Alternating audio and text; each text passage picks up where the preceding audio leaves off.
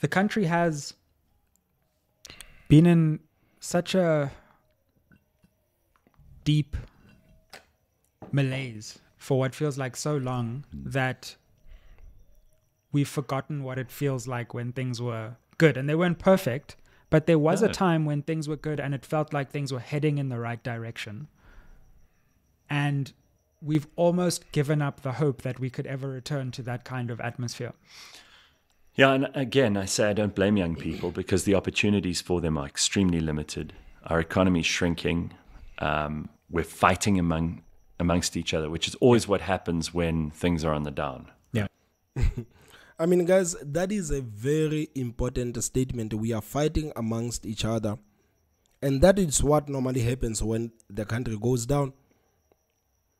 You see, in South Africa, many politicians understand one thing, that if South Africans talk about the issues, the real issues that are actually holding the country back, it will always go back to bite politicians.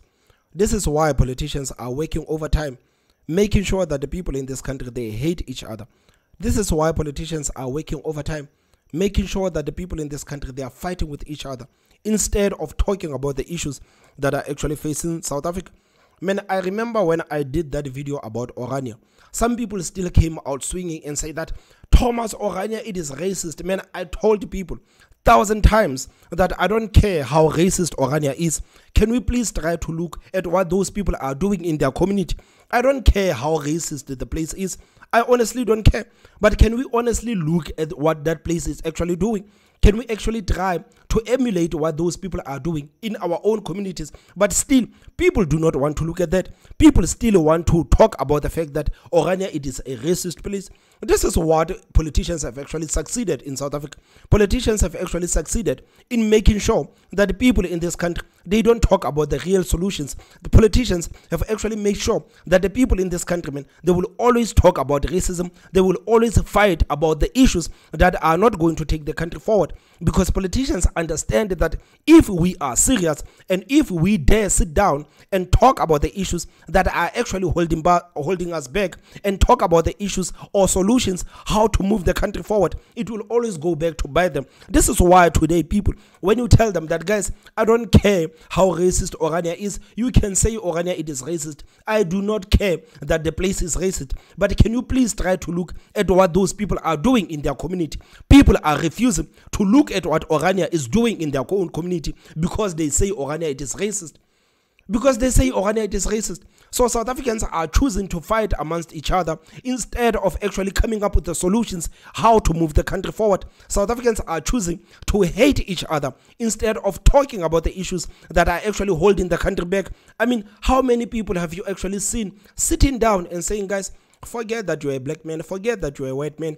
Can we honestly sit down and talk about the issues that are facing the country? Politicians are making sure that those conversations are not taking place. This is why every time when we talk about these things, you will see people on the comment section saying that, Thomas, how can you say that? Thomas, how can you encourage that? And I'm saying, man, I don't care about all of these things because I understand at this point that all of these petty fights are not going to take us anywhere. I understand that South Africa is going down. I understand that crime is destroying people's lives. I understand that unemployment, it is destroying people's lives. I understand that a bad infrastructure, it is destroying people's lives. Can we please try to talk about those issues? Can we please try to talk about those issues? When you try to talk about those issues, people are saying, no, man, no, let's not talk about those issues. Can we talk about apartheid? Can we talk about colonialism? I mean, like, what are we going to benefit by sitting here and whining and crying about apartheid? What are we going to benefit by sitting here and whining and crying about colonialism? It is not going to help us with anything. But what is going to help us is us as people, man. If we can sit down and talk about the issues that, guys, this is what is holding South Africa back. This is what holding South Africa back. This is why I'm saying that the African National Congress has actually won. They have won this social fight because they understand at this point that South Africans will never talk about the issues that are facing them. South Africans will always try to fight instead of talking about the issues that are facing them. Politicians have won, man. Politicians have won. If you are a white man, there is nothing that you can do. There is nothing that you can do, man. Even if you are a white man, you take 10 black children, you take them to school. people will still say that you are racist. They don't care that you are taking 10 black children to school. If you are a white man or if you are a white person, people don't care what you do in this country. They don't care what you do. You can do whatever that you want to do. Like, you can take 20 children to school.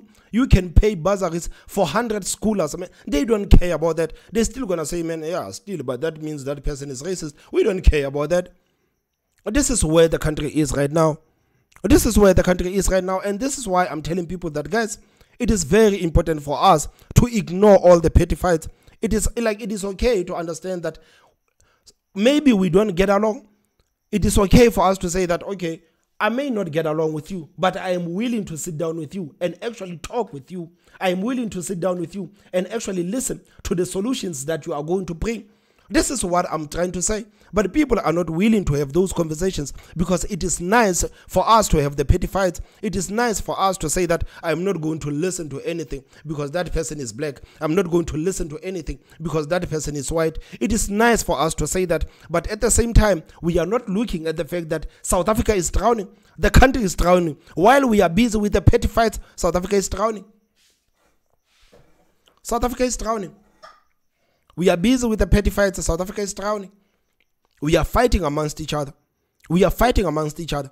We have the worst ministers. We have the worst presidents. The African National Congress has given us the worst presidents. For the past 15 years, the African National Congress has given us the worst ministers. These people have destroyed the state-owned entities. They have destroyed the infrastructure. They have destroyed everything in this country. But for some reason, South Africans are still refusing to talk about the issues that are actually holding them back. And politicians are working overtime, making sure that the people in this country, they will never talk about the issues that are facing them. Because if we have to sit down and really talk about the issues that are facing us, it is going to go back and bite the politicians, and they don't want that. And they don't want that. This is why today, when you see South Africans, they think it is okay for us to have 350 political parties. South Africans think it is okay for us to have every Tom, Dick, and Harry walking around calling themselves a leader. People think it is okay. People think it is okay because this is how divided people are. South Africans, man, at this point, they should have said, man, we don't care about the 350 political parties. We don't care about all of these things, man. We need to have a dialogue as the people of this country. We need to start having debates as people in this country. This is the only way we can move forward as people in this country. But people are not willing to do that. People are not willing to do that, man. We simply want to fight. We simply want to look at the next petty fight. This is the fight that we are going to fight. Can you please try to bring me the pettiest fight that you could ever find? I'm willing to fight for that. I'm willing to fight for that. People are willing to stand up and go on the street and protest and bend the tires because a white man said that you are a kafir. This is what people are willing to protest for. Next thing you hear that 100 million rands was stolen that was supposed to build the toilets. And when you follow the story, you understand that 10 children have died in the pit toilets, and politicians have stolen 100 million rands that was supposed to build those toilets. People are not going to stand up and protest for that. They are not willing to stand up and protest for that. Why? Because it is the result of the identity politics and racial politics. These are the results of identity politics and racial politics.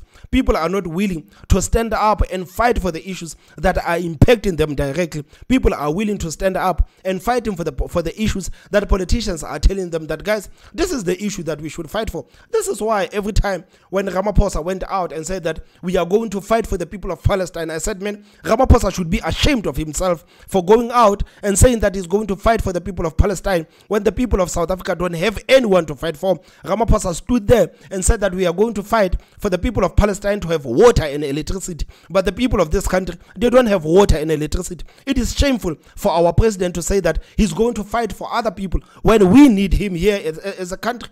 When we need him here as the country. And for some reason, people say that it is okay. South Africa, South Africa should fight those people in Israel. South Africa should fight the Israelis because what the Israelis are doing, it is not okay. As if South Africa things are working.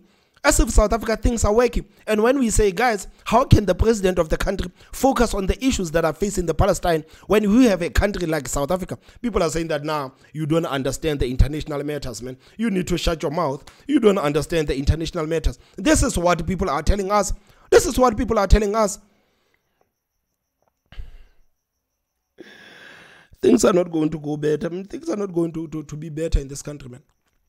things are not going to be good in this country, man. Are not going to be good. Some people are willing to put racial politics in front of everything. Some people are willing to put identity politics in front of everything. That's why today in South Africa, man, even when you watch parliament, the people in parliament, they are not addressing the issues they are talking about. The people in parliament, they are busy addressing each other. The members of parliament that you are paying with your tax fine, with your tax money, they are busy fighting with each other. They are not fighting. They are not talking about the issues that are actually bringing them there in parliament. They are not talking about, guys, can we no, they are busy addressing each other. They are busy addressing each other. So people are taking what they sing in parliament and applying it on their day-to-day basis. Man, it's going to be hard for South Africa to move forward, man. It's going to be hard for South Africa to move forward. Every person, man, who decide, like every person who says that, man, we need to move forward, guys. Can we please avoid these petty fights? Can we please try to talk about the issues that are facing us as the countrymen? The ANC will come out and say, no. Don't talk about the issues that are facing us, man. Let's talk about apartheid. Yeah, let's talk about apartheid, man. Like, what do you know about colonialism? What do you know about Chris Hani, man? What do you know about Robert Sobukwe? This is what the African National Congress would prefer us to talk about. They don't want us to talk about them. They don't want us to talk about their track record. They don't want us to talk about their terrible and incompetent ministers. They don't want that for South Africans. No. South Africans must sit there and talk about apartheid. We must sit there and talk about Chris Hani. We must sit there and talk about Robert Sobukwe, as if those issues are actually going to affect our lives today. As if those issues are going to affect our lives today. So, man, I don't know how South Africans are actually going to move forward. I don't know how we are going to move forward, man. Right. Things are on the up. And remember, we had 6% growth rate then. Oh, yeah. So the economy was booming. We had, I remember it was Thabo Mbeki in the union buildings, Trevor Manuel running finance, Tito Mboweni running the Reserve Bank. Yeah. And we had ministers who we could look up to. I remember thinking, I want to interview that minister. I want to talk to this person because they're smart. They're making this country better. Yeah. And I look around now and I think there isn't one of those people who I'd want to talk to. First of all, no one would want to listen to them. Of course, man, who would want to listen to Nomvula Mkonyane, man? You know, sometimes we simply listen to these people because they are there in ANC top 6. Sometimes we just subject ourselves to the nonsense of listening to politicians because these people are there in ANC top 6. But honestly, no one wants to listen to any of these ministers. No one wants to listen to any of these ministers because they inspire no hope. They don't inspire South Africans in any way, shape, or form. South Africans don't want to hear anything when it comes to these ministers. But for some reason, these ministers, man, have managed to convince South Africans that, guys, please do not talk about the issues that are facing us. Please don't talk about the issues that are facing us. It's not going to bring me audience. It's not going to please the audience I already have. But second of all, what are they going to add? I would come to talk to you 5 days a week before I'd go and spend 15 minutes talking to anyone who's in our cabinet at the moment, or even the leaders of all our political parties, frankly. You know, I do spend a lot of my time talking to ministers, talking to people who are leading government.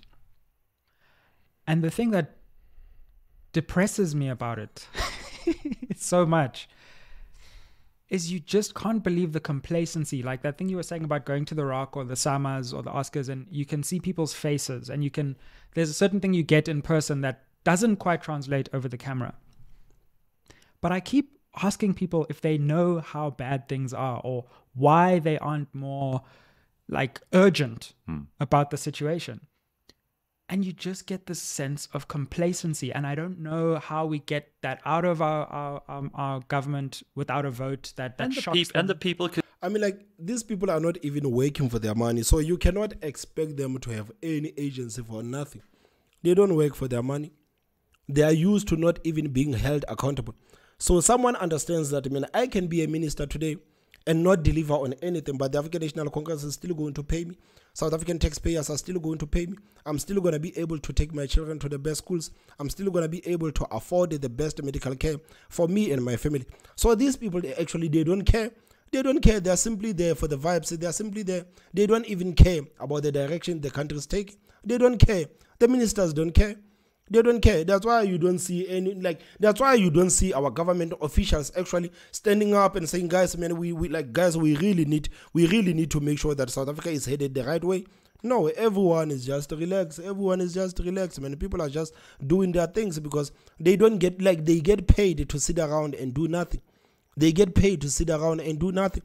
And they understand that, man, if you are a minister, it doesn't matter, man, what you do. It doesn't matter what you do, man. No one is going to hold you accountable. No one is going to hold you accountable. So there is no sense of agency when it comes to the ministers. There is no sense of agency from the president. So they are taking it from the president. If there is no sense of agency from the president, I don't believe there can be any sense of agency from the ministers. I mean, you look at Ramaphosa. I mean, when you look at Ramaphosa, do you think that is someone who actually wants to save South Africa? When you look at Ramaphosa, do you think that is someone who is actually worried about the direction of the country? Gareth said that, man, even the leaders of the opposition parties, you look at those people, man. Do you think these people are people who are actually genuinely worried about where the country is going? Or do you think the leaders of these opposition parties, man, people simply want to go to the union buildings? People simply want to go to the union buildings, man, to boost their egos. It is not about fixing South Africa. It is not about taking South Africa and making sure that South Africa is moving the right way. No, it is not about that. It is about, I can get more votes than you. It is about, I can get more votes than you. So even the leaders of the opposition parties, man, no one is actually showing that a sense of agency. No one is actually showing South Africans that, guys, I am worried about where the country is going. I am deeply concerned about where the country is going. These people, man, are just going around and living their best lives. They are going around and having their best lives, man. So I don't think that we can have any sense of agency from the ministers when we don't have any sense of agency from the president himself. Because you get the government you deserve. Yeah. That's the ugly thing that we don't want to look in the mirror and see. We've become complacent. Right. So that the average South African, we see someone on the side of the road who's looking desperate and hungry and probably like not mentally okay. And we drive past. We see stories in the news about cholera breaking out in a 2023 world. That should not be a story. And we should be in the streets, like people protest about, I don't know what would get people fired up now, but you remember those ridiculous like Zuma must go protests? I thought, well, at least they're enthusiastic about something.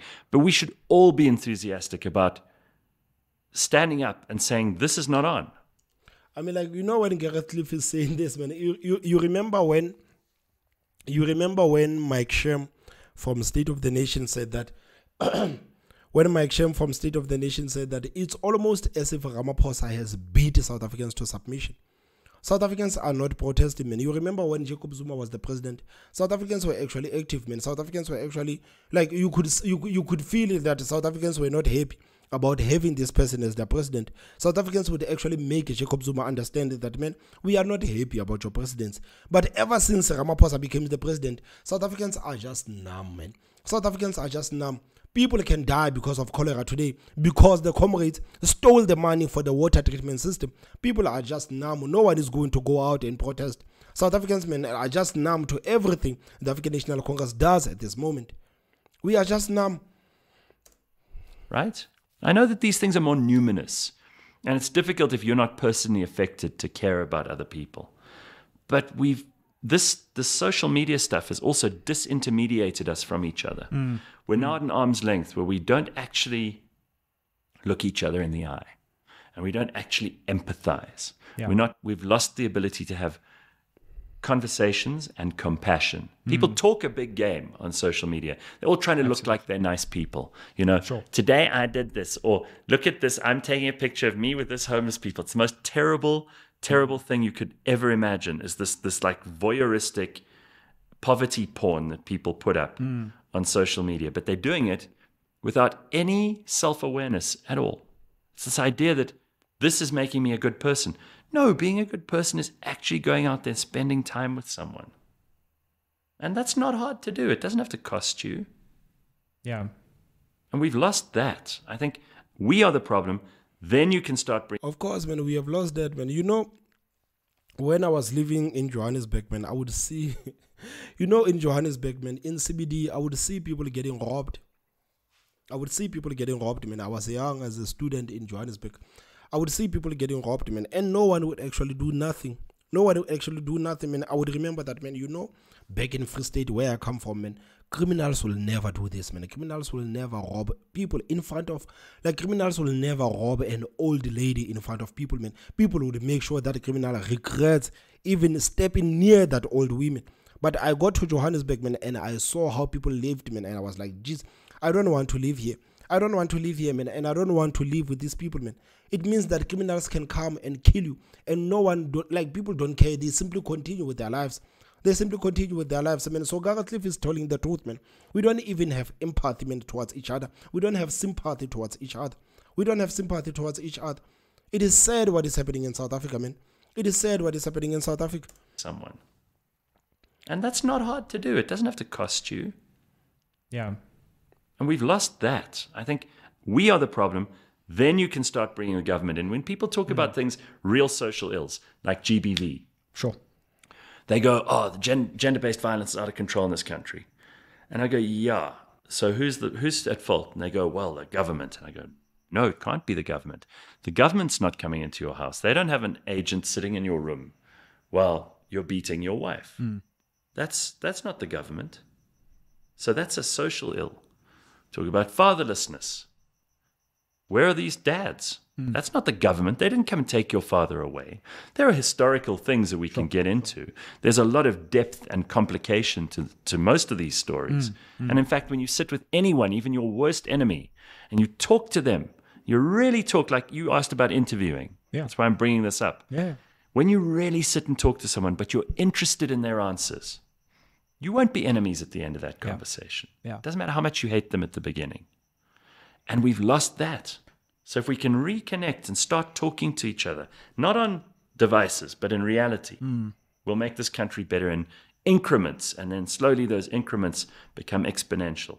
And before you know it, we've got a country where we're talking to each other again, communicating properly. Yeah. People are actually interested in other people, not just themselves. And then the politicians will have to. I've got... Man, this is why I say that politicians have won, because there are so many conversations that South Africans are not having right now. There are so many conversations that South Africans are not having right now because people are simply interested in the petty fights. People are interested in petty fights. People are interested in saying that a person is bad. This is what people are interested in. So guys, I don't know, man. What do you think needs to be done for South Africa to go back, man? What do you think needs to be done for South Africa to move in a positive light? Because I honestly don't believe that South Africa is moving in the right direction, man. I think that South Africa is headed for a disaster. And I think every rational person in the country understands that South Africa is headed for a disaster. South Africa is headed for a disaster. So guys, I don't know, man. Please tell me what you think on the comment section. Don't forget to hit that like button, and the most important part is subscribe. My name is Thomas Mabaso. I will see you next time. Bye-bye.